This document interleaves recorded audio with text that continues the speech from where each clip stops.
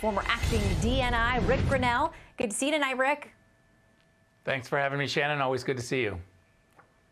Okay, so let's start with Hunter Biden and the Attorney General saying today he has no plans on the way out the door to appoint a special counsel regarding that investigation. Congressman Mark Green tweeting this: "Let me get this straight. A special counsel was appointed to investigate real Donald Trump based on malicious rumors, yet verified facts about Hunter Biden's business dealings don't warrant the same treatment."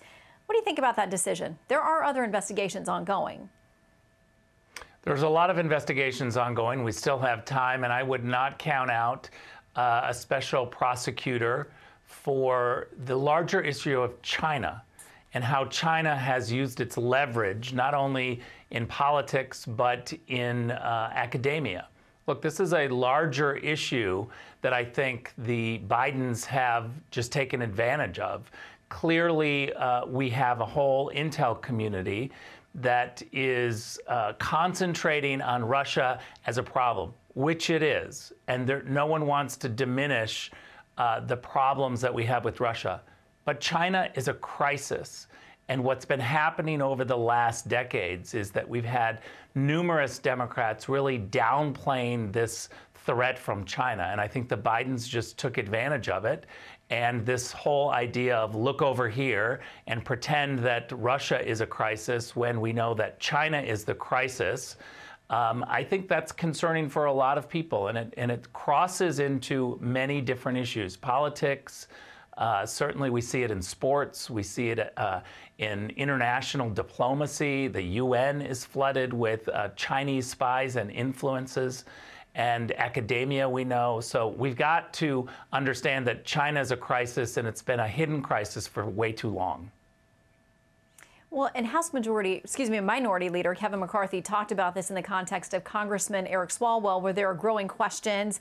He has not answered our questions from our producer or from Fox as we try to get information directly from him. But here is what Minority Leader McCarthy said.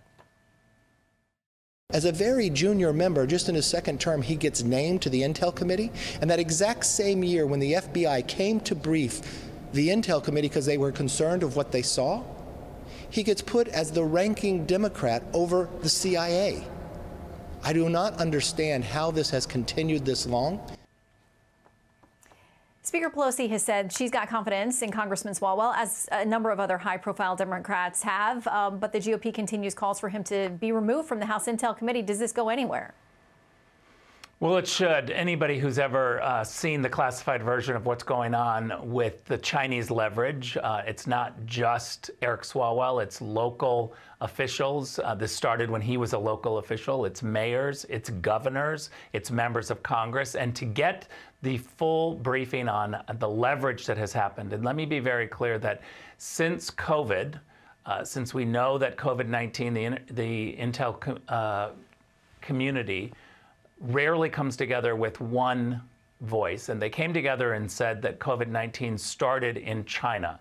Since then, we've seen a number of Democrats really get aggressive about pushing the Beijing line, which is to always blame Russia on everything and to downplay the threat from China and to talk about different issues when it comes to the supply chain and really try to engage China on a level that I don't think that right now we should be engaging China on. We need to understand that this growing crisis with China is very real. And if you've looked at the information that Eric Swalwell found himself in, you would come to a conclusion that absolutely he should not be sitting on the Intel committee at a minimum.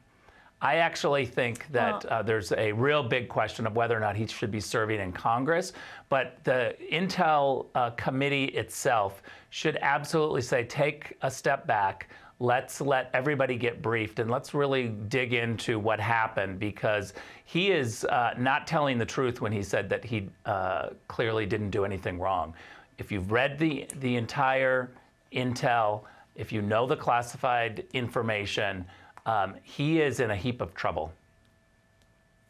Well, we'll keep asking questions, but I hear what you're saying tonight, that you can acknowledge that there is trouble with both Russia and China, and there are both threats that we need to be aggressively honed in on. And I know that our intel folks are working around the clock every day and night on both of those issues, among many, many more. Ric, thanks for stopping in. Good to see you. Thanks, Shannon.